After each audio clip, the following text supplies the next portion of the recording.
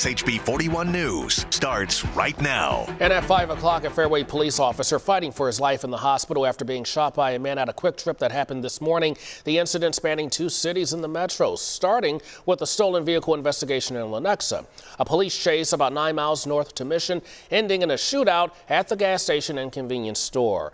Let's get the very latest details from KSHB 41's Abby Dodge. She's live from the QuikTrip where the shooting took place. So, Abby, what have you heard from officers on the scene? Brian, officers and members of the crime lab are still out here actively investigating inside and outside of this QuikTrip off of I-35 in Lamar here in Mission. This is where 2 people were shot this morning, one of them an officer.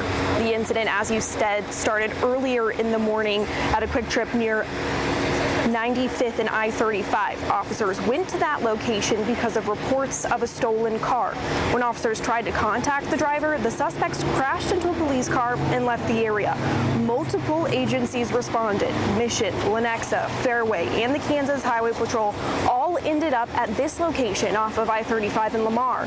When officers went inside to find the suspects, shots were fired.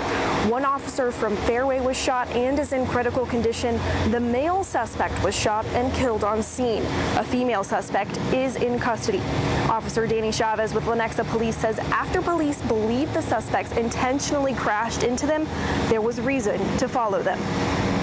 Those officers this morning believe that they had, sufficient officers to engage in the pursuit, and that they also had a sufficient reason to engage in the pursuit, being that felony was committed against them.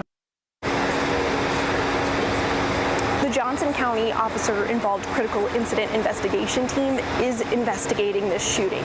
In Mission, Abby Dodge, KSHB 41 News. And thank you very much. You know, this is a story that we're following closely. Stick with KSHB 41 on air as well as online. As soon as we get more details, we'll bring it to you about this shooting.